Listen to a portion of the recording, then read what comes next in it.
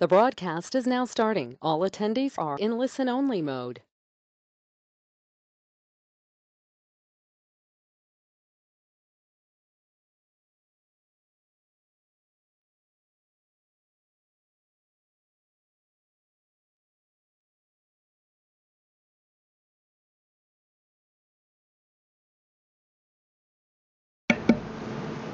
Hello and welcome to Current Trends and Logos and How They Translate to Embroidery. This is just a quick sound check. Jesse, can you hear me? I can. Okay, great. Everybody who's joined us so far, this is, if you can't hear me, you won't know it, but you should be able to hear me now. And so we're ready to start. Where do logos begin and how do they turn into the impressive left chest stitch out or the popular cap design that we're so used to seeing? You don't have to be an embroiderer or a digitizer to know that there must be a process, a method for translating the printed graphic you see on a business card or letterhead to a classy embroidered logo. My name is Alice Wolf. I'm the manager of education and publications for Madeira, USA, and we have a guest with us today who's prepared to shed a whole lot of light on this subject. Jesse Elliot is the digitizing product manager at Ignition Drawing. The company is known for its expertise in digitizing, and Jesse has much to share with us today. Jesse, welcome. Thank you for joining.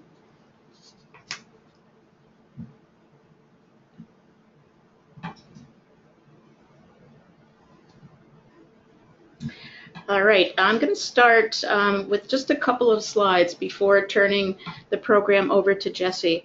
In a blog, a business blog that was written by Kono Fusco, who's the creative director of Deluxe Logo Design, he points out the 20 logo trends shaping 2017. We are not going to look at all 20. These are graphic design logos. They're not... We're not going to go into the embroidery of each one, and I'm not going to talk about all 20. But I thought that it would be interesting to see two slides on which we'll highlight some of them that you are very likely to be asked to translate to embroidery.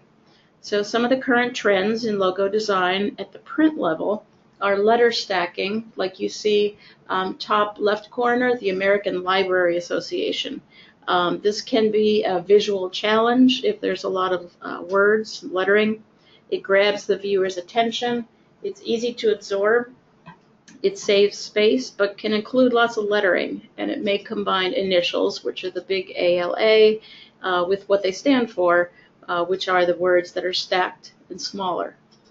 The next one you see, the bakery, is vintage. It combines modern elements with old school for nostalgia. It's supposed to depict emotion. You hear the term shabby chic. It often includes a script font. Down at the bottom, drawn by hand. This is very kind of cartoonish. It lends whimsy, a sense of humor. Could be very effective if done for the right kind of company. And then the Cotton Bureau that you see is considered line art. It's very clean and clear. It conveys stability and elegance. It's simple, and you could expect a pretty low stitch count on a logo like that. Another four that we'll look at, and then we'll get it into embroidery, are spot picks. This is the one that you see, top left corner. These are icons or very simple graphics that fit inside circles. They signify unity, community, timelessness, but with these you have to watch for too many outlines, which can be a challenge to the embroiderer, and that is a topic that Jesse will be talking about. Next is use of circles and other geometric shapes. These are used in logos to simplify an overly complicated design. Very straightforward, often can be accomplished with a very straightforward satin or fill stitch. The next one, lower right-hand corner, is shield shapes. These are offshoot of the vintage trend. They represent strength and security, power and tradition. They also reflect the popularity of badges and emblems, and you'll often see the company name large with a subtitle beneath it, and this is something that Jesse will address as well. And finally, lower left-hand corner, the use of ombre. that can symbolize change or movement. You see this recently in trends in hair and fashion that's carrying over into logos. And this lends itself to the shading that Jesse will talk about. And some of our threads are dyed to give an ombre effect so that you would be able to actually accomplish something like this one with a single spool. You can see the source of this information down the bottom of the slide. Just very quickly, this information was found again in a blog by Kano Fusco. He's a 25-year veteran of designing logos and currently the creative director for Deluxe Logo Design. They employ about 10 graphic designers. The blog on their website is extremely interesting, and we recommend that you might take a look to see all 20 of the trends that are shaping 2017. Again, it's Deluxe Logo Design. Deluxe specializes in small businesses. It itself is a $1.6 billion company. It's been around for 100 years, and yes, they are the same company that prints your checks. So, with that, now I'd like to turn the webinar over to Jesse, who has a wealth of knowledge to share about how to literally translate the logos that are brought into your shop into successful embroideries. Jesse? Hello, glad to be here.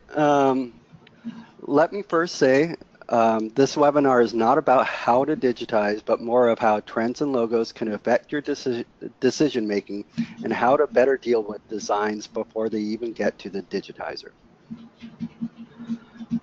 Most graphic designers are expensive but have the knowledge to determine the qualities of a good logo.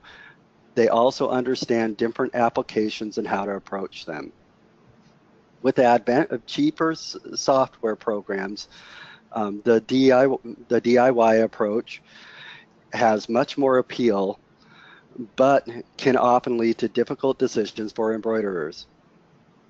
The current trend is towards do-it-yourself approach. Next slide.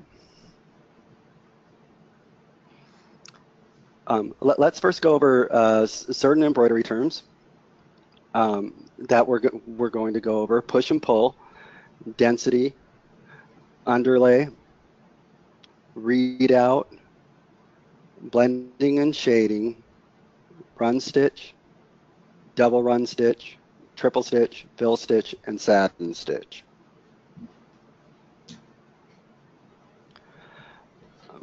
Push and pull compensation is how to deal with certain effects of embroidery. With stitches, where the endpoints are, they have a habit of sinking, and that's called pull. And where ends like the L and the W, where it ends flat like that, it has a habit of pushing out, and hence push and pull compensation. There is pull compensation tool in most digitizing software, which allows you to increase that compensation for certain fabric types. Next. Density.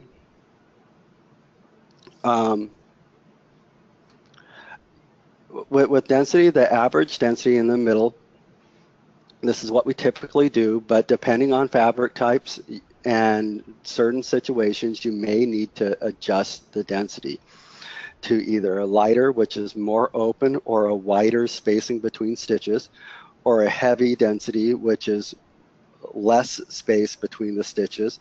Heavy is often used for fleece or towels.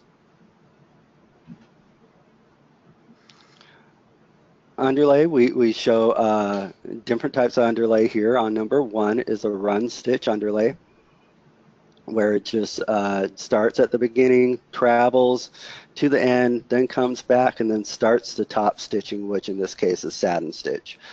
Number 2, same case, but it's zigzag.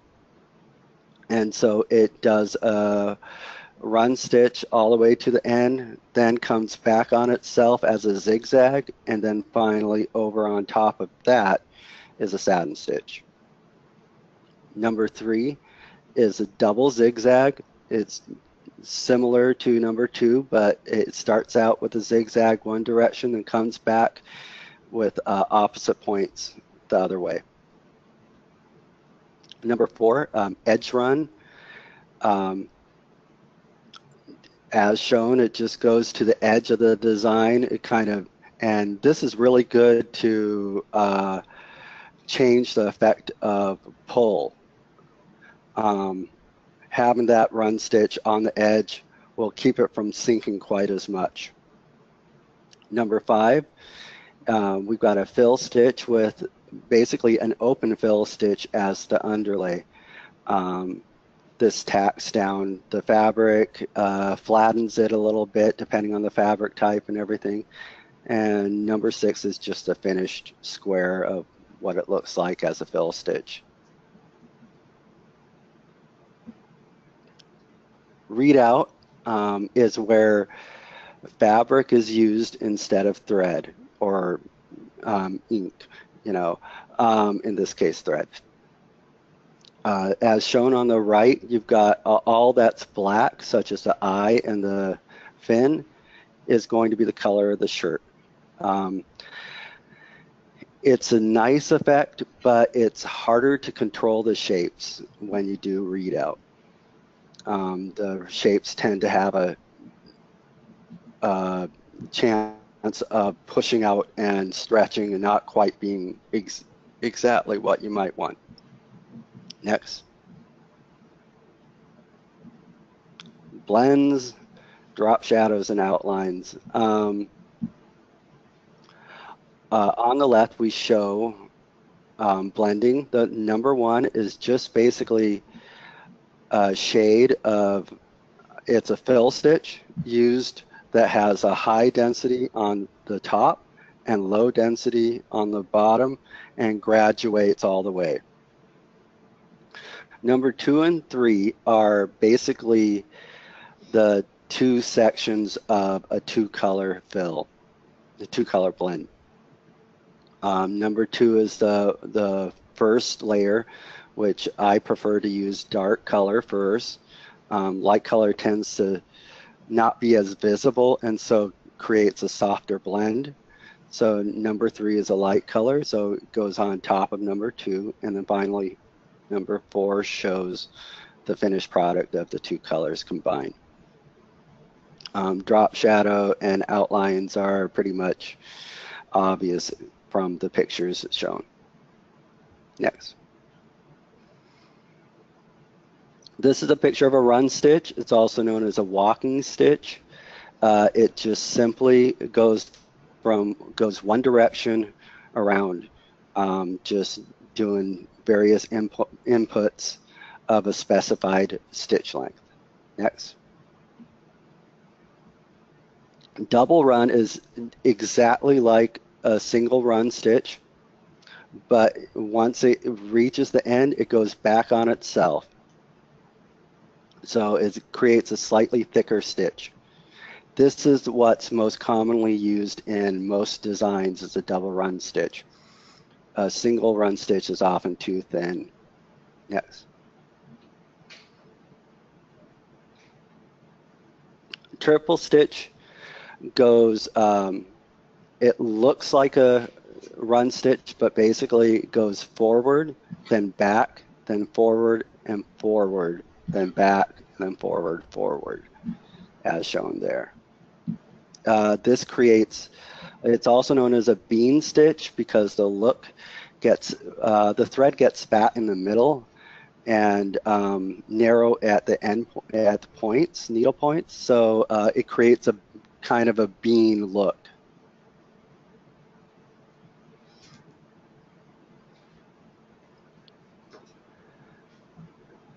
This shows fill stitch and satin stitch combined.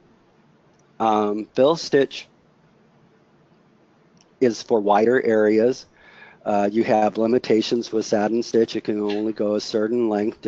Depending on your machine, that length changes.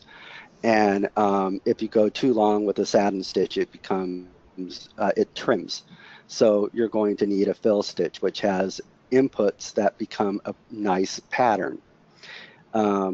However, the drawback on a fill stitch is it can kind of lose its shape a little bit. So most often people like to digitize it with a satin stitch that goes around it. Jesse, can I interrupt just for Because, just for a yeah, second for a question that came in? When would you decide to use a double run stitch? On what type of double fabric? run stitch, like I said, is often used in thin outlines. Okay. Um, uh, it's for outlining like small letters that they just have to have an outline, which I don't recommend, but you'll do a double run because a single run can sink, especially like in the same direction as the fabric. If it's got a vertical weave, that run stitch is going to sink right into it if it goes vertical. So a double gives it a little more thickness, so it shows up. Okay, I'm going to stop you here again for a question. Do you always recommend underlay? Yes. Okay. The only time I do not do a whole lot of underlay are kind of twill fabrics or hats that are having a lot of movement, and that the movement is creating basically the satin stitch on top or the stitch type on top is not covering that underlay, so you just have to get rid of it. But for the most part, underlay is recommended because it helps tack down the backing. It also helps stabilize the fabric, especially in stretchy fabrics. Okay. And is that even with fill stitches? Oh yeah. Okay. And one more question. What setting do you recommend for the offset of a fill stitch? Generally, I keep the offset around 50%. Sometimes I have it go in towards the shape a little more, so like a 40-60. It all depends on the thickness of the outline. If it's real thin, you kind of have to adjust a little more. I also take the care of trying to shape the fill stitch beforehand so it doesn't push out beyond that outline. So that's essentially it. But basically, I keep it at 50 or 40-60. Okay, thank you. Mm-hmm.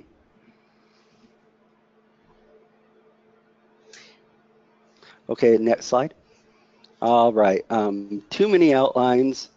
On the left, we show kind of a logo that was given to us. You can see it has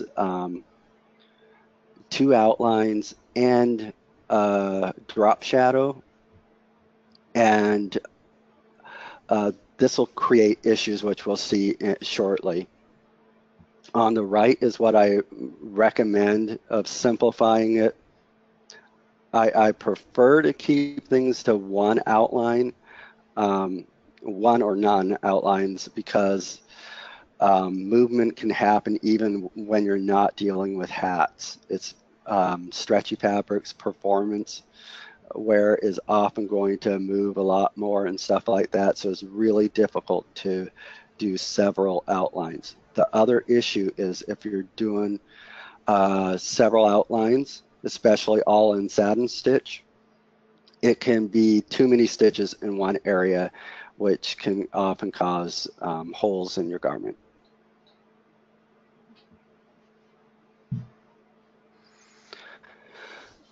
All right, here on the left, we have a stitch out of the original logo.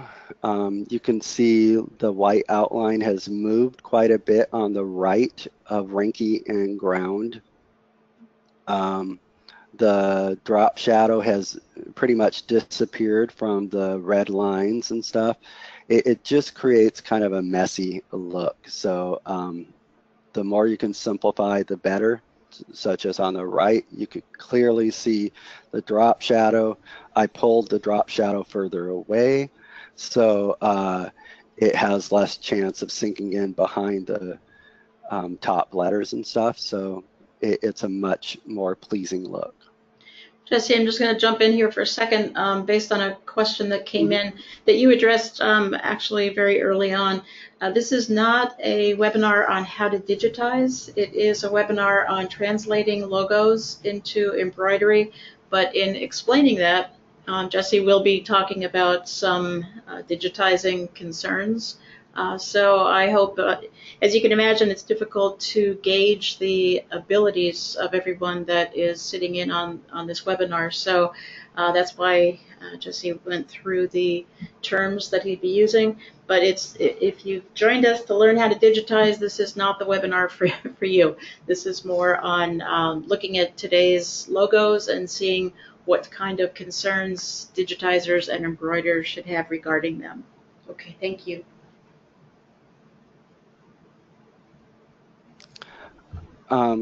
Thin details. Here we're talking about like the run stitch again, and this truck on the right shows a lot of detail that's not going to work well in embroidery. It's got the extra outlines, as you can see. It's actually got 3 outlines, black, thin white, and orange, which can, like I said before, too many outlines can kind of not look clean. They can be rough when they're together. They can also just overlap each other and not fit correctly. With the small lettering below, solution can be using smaller thread weight and smaller needle.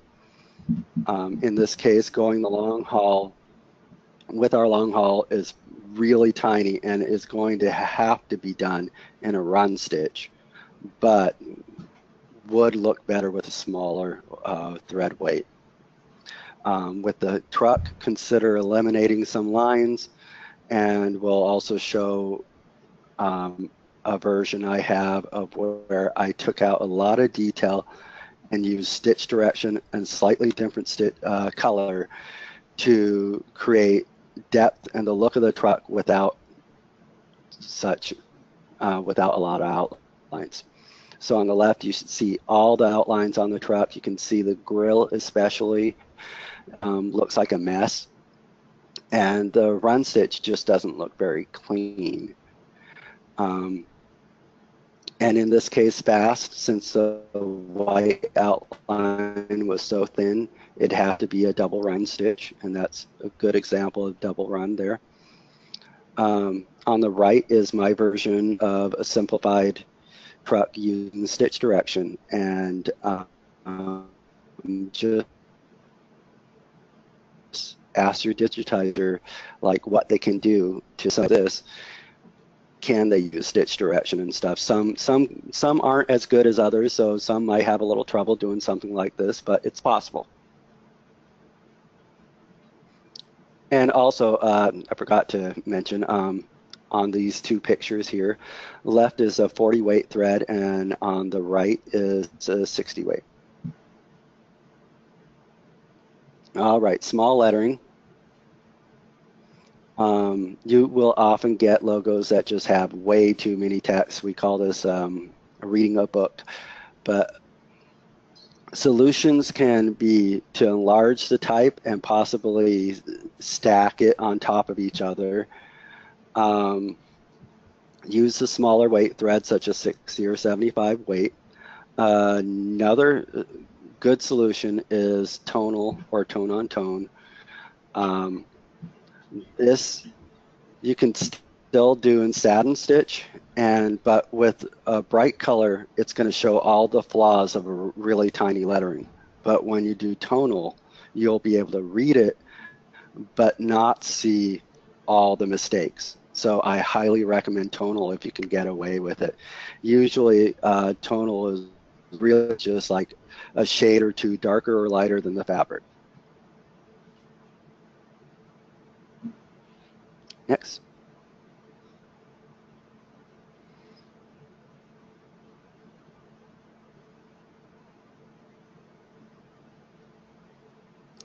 Okay, this is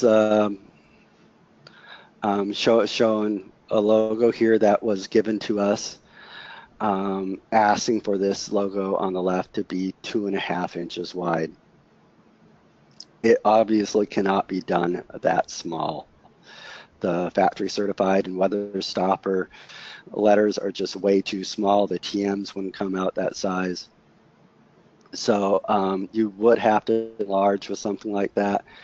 I prefer on the right, upper right, just to simplify it and get rid of that small lettering. Other chance is to go with the smaller thread and double stack the 2 lines as shown on the bottom.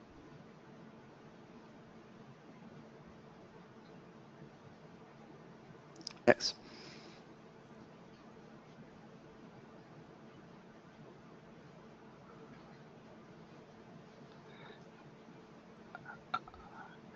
Kerning, it's the spacing between letters. I went to graphic school, so I know all these annoying terms, but kerning is one. On the upper one, you will see kerning that's way too tight. What can happen in this situation is the stitches can basically move the previous stitches around. If it's too close, once you do one letter and then do another, that can kind of rough up the previous letter, and or just overlap because there's not a whole lot of space. So not space for the needles to kind of go in a separate location of the fabric. So it just kind of overlaps and kind of jumbles and becomes a mess. The middle kerning is about the spacing I prefer, just a little more open, and so you can't see the jump stitches like between the R and the N. On the bottom, we have too much spacing, so if you're not doing trims between letters, which with small lettering I don't recommend trims, the start and stop stitches when you do trims are going to bungle up and become bigger, and is really noticeable on small letters. So I really do recommend jump stitches as shown, but you just want that kerning to be a little narrower so they're not as obvious. Jesse, before we leave this slide, question came in about how do you embroider a logo that requires both thin and thicker thread? And I think that this is a question that comes to us very, very often. And I think any manufacturer of thread would kind of say the same thing. We've learned from embroiderers, digitizer friends, that very often they'll set up one needle on their machine with a 65/9 so that it's ready to go, usually black or white, most often black, for the very small, like a subhead or the tagline that you mentioned earlier. So you could run your 40 and then just dedicate that one needle to the 60 weight thread. Yeah, as far as the digitizing is concerned, you may want that lettering on, if like say there's a black fill and black letters, put those on a separate stop. That way you can have the black fill be 40 and 60 weight for the letters. Okay. Jesse, is there another name for kerning? I mean, not to my knowledge. Not to my knowledge either. Okay.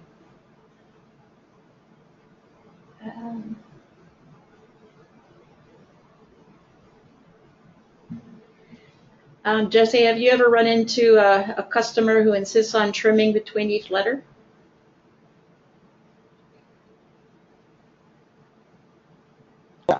Always. Difficulty. You will see, I've got a handout called Digitizing Small Letters, helpful hints for it, and that actually shows kind of where you can kind of start or end your letter when you are required to have trims and stuff.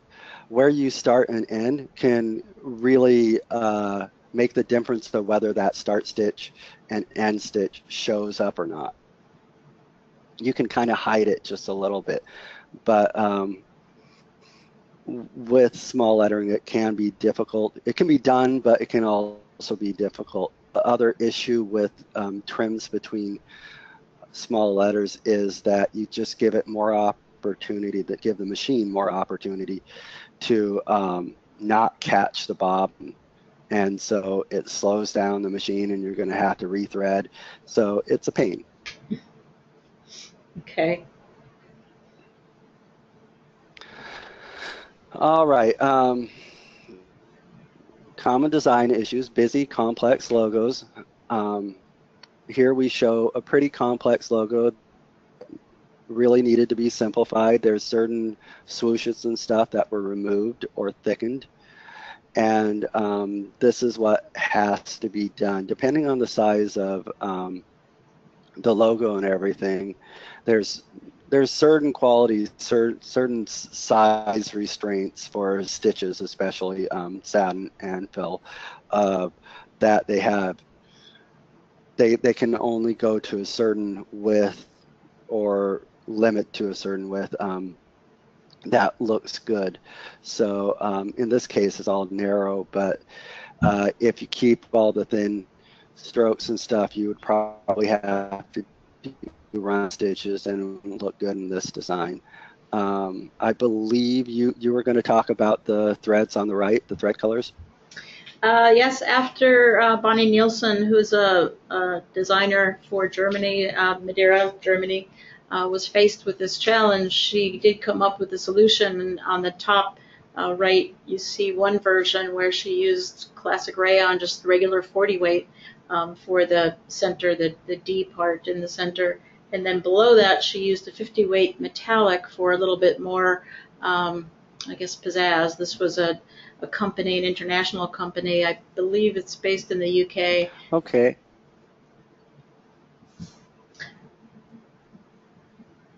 Jesse, a question All right. to you about whether you build build-in fonts that are used in your software for the small letters, or do you hand digitize? I'm one of those annoying people that hand digitize everything. Okay. I don't. The problem with stock fonts is they were created to look right at a certain height, but oftentimes you don't know what that height is. So the push and pull can be affected quite a bit. So there are a couple fonts out there that probably do look good for small lettering. I just don't do it because I have more control. Okay. And when we're using the thinner thread, do you use the same bobbin color as the thread? I've never changed the bobbin color. Okay. I only adjust the tension so bobbin doesn't show. Okay. I see a question about topping, but I believe that you talk about that later, so I won't bring that up yet, although the two logos that are on the right were done on fleece, and maybe this would be a good time to talk about how to keep, especially the thinner weight threads, from sinking into the nap of any fabric that you're embroidering. Okay, in this case, it's several things can affect it. Density of the stitch. So with fleece, you want a higher density, lower space between the letters. You'll want a higher pull compensation.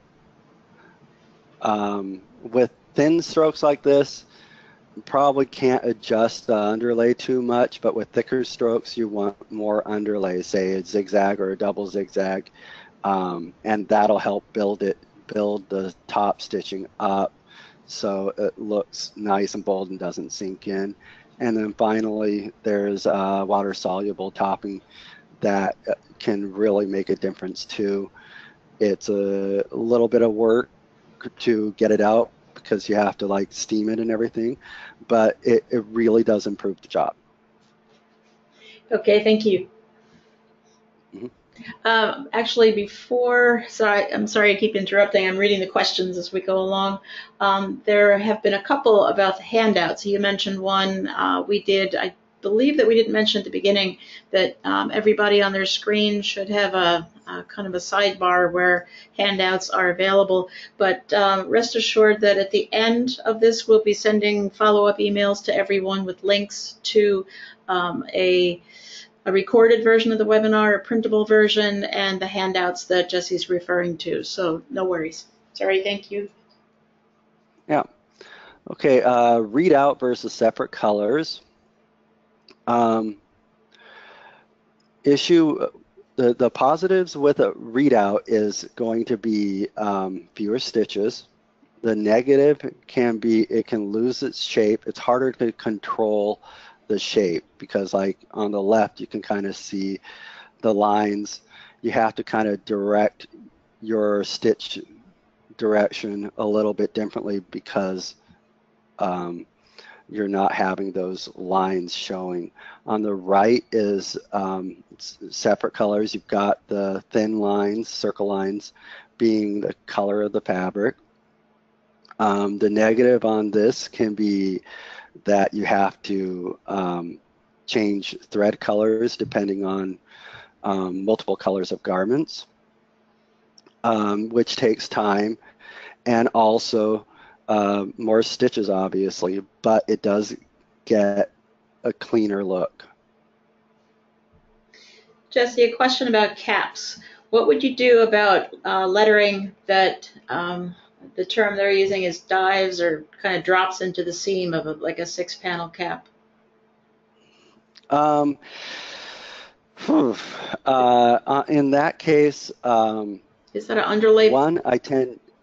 Well, it's not really an underlay thing, but you can adjust the underlay for that spot, but you also kind of want to kind of start a little, if possible, a little outside of that seam, because right at that seam, if you start right in the middle, you can have an issue of it not catching the bobbin and stuff.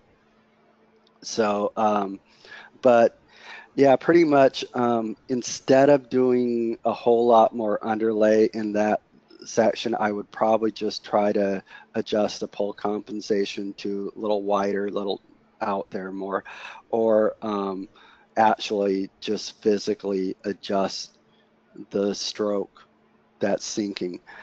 The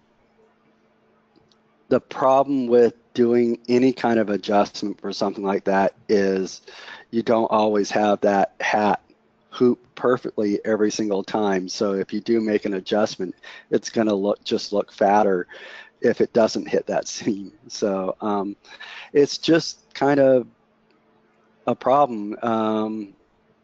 If possible, I would recommend moving the lettering over a little or something like that so it's not quite directly in the center, if that's a possibility. Okay, thank you. Okay, performance wear. Performance wear is very stretchy. It can often have basically stretched to twice the width. I mean, of its normal. You can kind of, if you have a 3-inch fabric, you can stretch it to 6 inches. So even when hooped correctly, it can stretch out. And there's not a whole lot of solutions, but you can use Weblon backing helps. I've seen an improvement using a couple layers of Weblon. The other is I recommend just a little bit less density overall, and also if not recommending really complicated logos. In the panel here, you see the hot rod chrome, and that has very little stretching, and that's good. If you have too thick of satin stitch, say like a 1/4 inch or wider, be aware that satin stitch can really pucker the fabric if it gets too wide. And no matter what underlay you use, it's going to pucker. So just keep things like that in mind. Try to steer away from performance if you can, if the logo is very large or just very complicated. The simpler, like a few words and stuff, the better.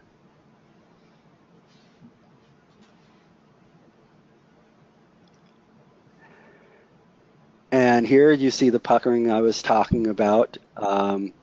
It just, like on the left, it shows it completely out of whack and everything. Lithia has an issue with looking straight, and I can guarantee you with this this embroidery that when it was hooped, it looked straight. It didn't pucker, but once you unhooped it, all the puckering happened and everything. But if you properly hoop it, it's going to give you a better chance. And to properly hoop performance wear, it takes a little more than me just verbally saying, but pretty much just flatten out the fabric on top of that back hoop so it's straight and not stretched, and then press the top hoop from the top using both hands and just slowly press at the same time, trying not to stretch at all. You basically want the fabric to be tight but not stretched. And if it's properly hooped, if you push your finger on that fabric inside the hoop, it shouldn't push the fabric around a whole lot. It should just barely make a little ripple.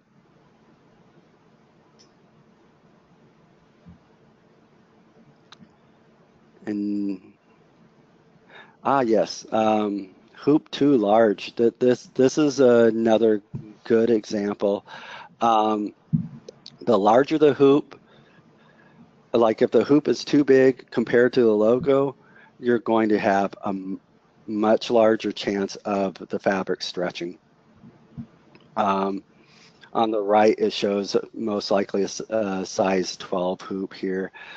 And on the left is a size 15, I believe. And in this case, the wider the area from the logo, the more chance of that fabric being stretched around.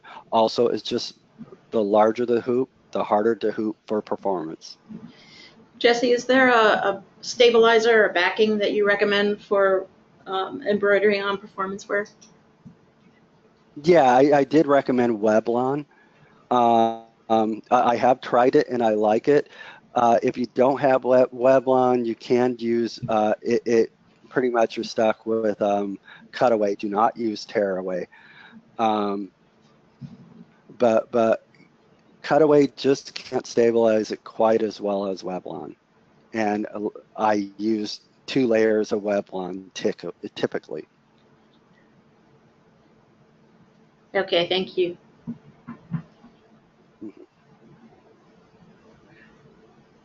Jesse, what are your thoughts on using a magnetic hoop for performance wear? I've never used it, so I honestly don't know. I've heard nothing but good things about magnetic hoops, but I have not tried, so I really can't tell you. Okay, thank you. I'm going to give you a little break now while I just address some of the one of the trends that we see in embroidered logos these days is coming in the form of specialty threads. And specialty threads, several manufacturers of them basically came onto the market as problem solvers. You see Jesse talked quite a bit about 60 weight. Some of us have now 75 weight because the more verbose that some companies get, the more necessary it is to be able to embroider strings of letters and words in very small type. So the 60 weight and the 75 weight came on the market for to solve that problem. And again, manufacturers can suggest needles, like Jesse said. I think the 65-9 needle is recommended for use with 60 weight thread. But there are tutorials that we can make available to you afterwards to go into some of the details. Metallic threads for emphasis or for kind of a unique quality if a customer comes in just wanting to look different from the rest of the crowd. We showed an example of the Silver Spoon Cafe.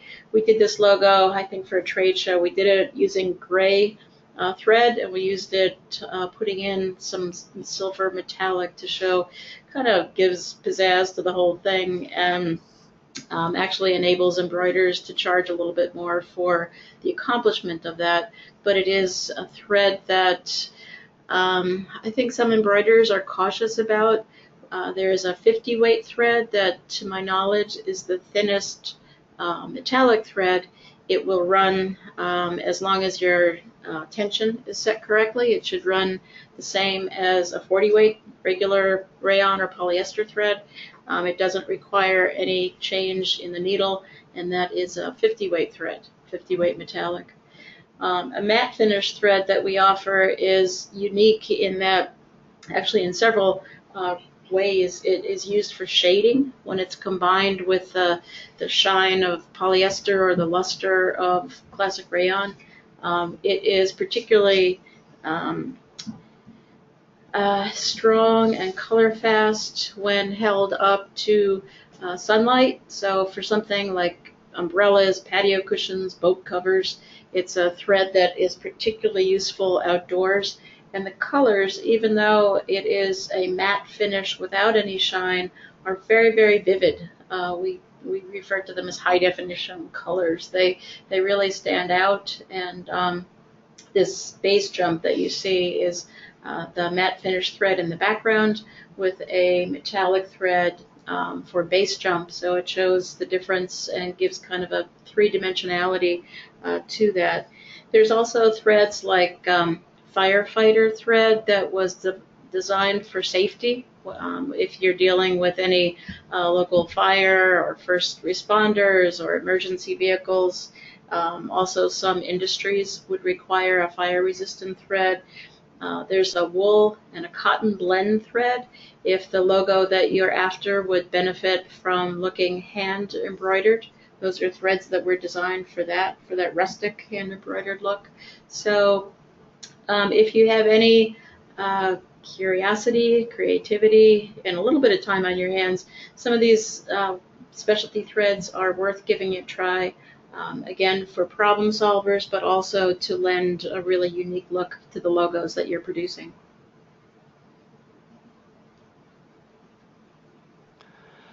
Okay, 3D or puff embroidery.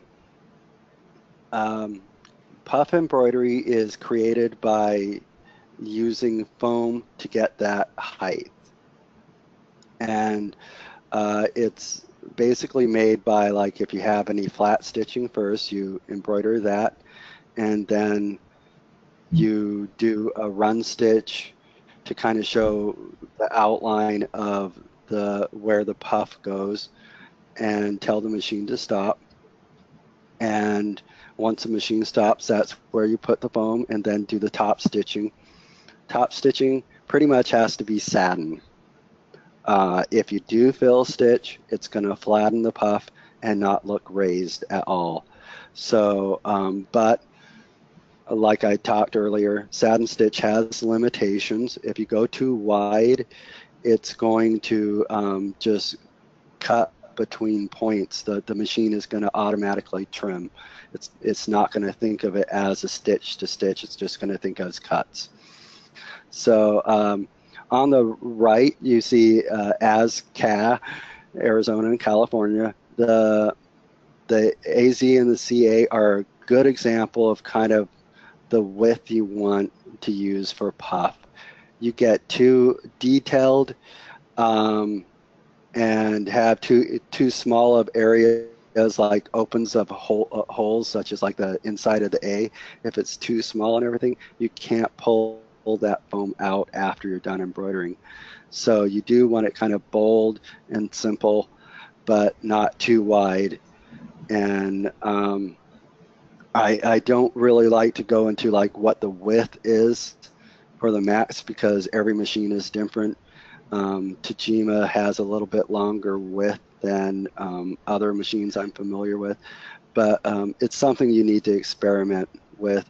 If 3D puff is if it's the first time you're doing 3D, I highly recommend giving yourself a couple extra days just to work out the kinks.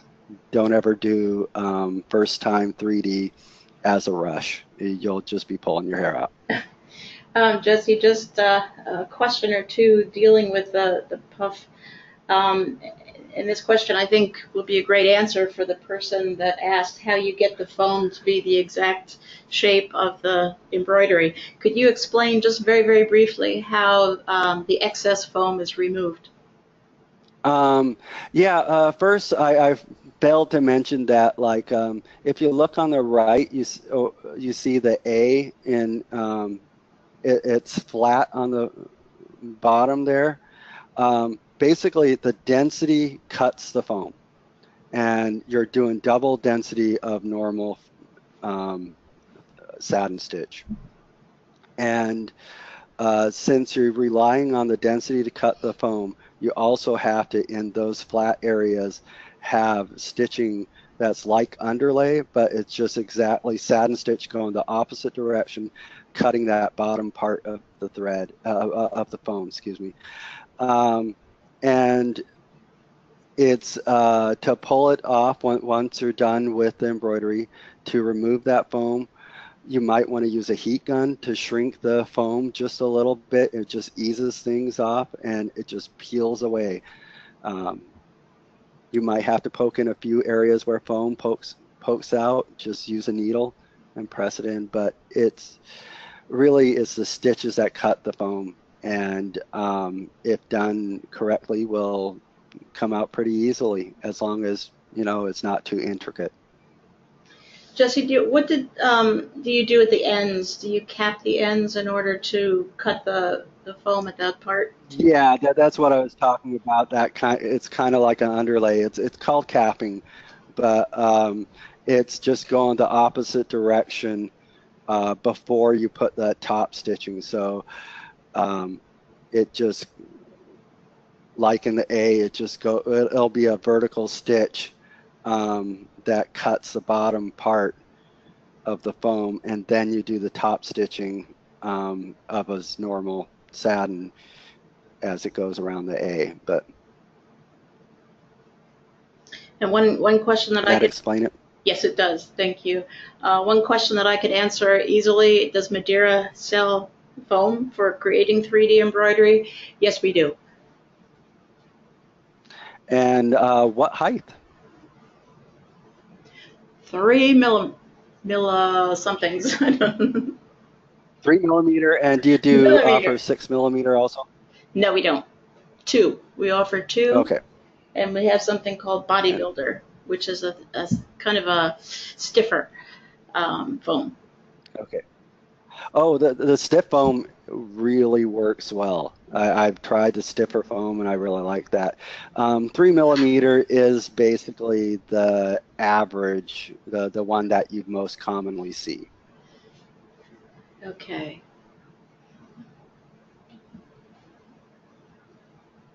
So in conclusion, I recommend talk to you when they present a logo, kind of look over the logo, talk to your customer about possible changes. If you're not real sure about what changes those are going to be, just say, like, I need to show it to my digitizer, and we'll talk over what works and what doesn't. Also, be aware of placement, because placement dictates size oftentimes. So make sure the logo works in that spot before saying yes. Know your embroiderer's capabilities. This includes hoop sizes they have, the thread weight, if they're limited to 40, or also have 60 or 75, and color. Color can be limited. It also can be limited by the machines. So some have 15. I mean, that's kind of the average, but some may only have 9 colors available. So that will also change how you digitize and how you plan for a logo. Okay, thank you. Jesse, that was a lot of information. We have a lot of questions here also, and we're going to end here on our last slide. If those attending can just stay with me for 2 more minutes. I want to point out that Jesse spoke today about the concerns of digitizers and embroiderers, and what's needed in order to please their customer to get the job done. So again, since we are really kind of talking in the blind here to an audience, we're not sure of the abilities of each one of you. So see how comfortable you are with the concerns and the advice that Jesse's shared, in order to decide if you're going to digitize yourself or send it out to a digitizer with more experience. But these certainly are some things that you can expect to see walking in the door.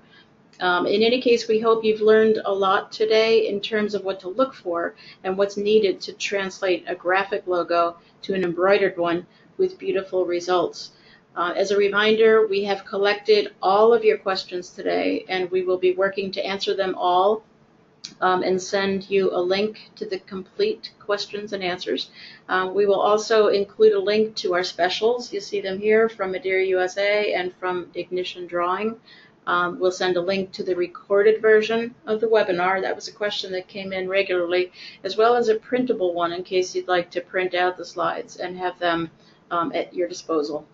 The email will include the specials, as well as a link to Madeira, USA, Ignition Drawing. In either case, just in case either one of us may help you in any way. Again, thank you so much for attending, and we hope to see you at our next webinar. Thank you, Jesse. You're welcome.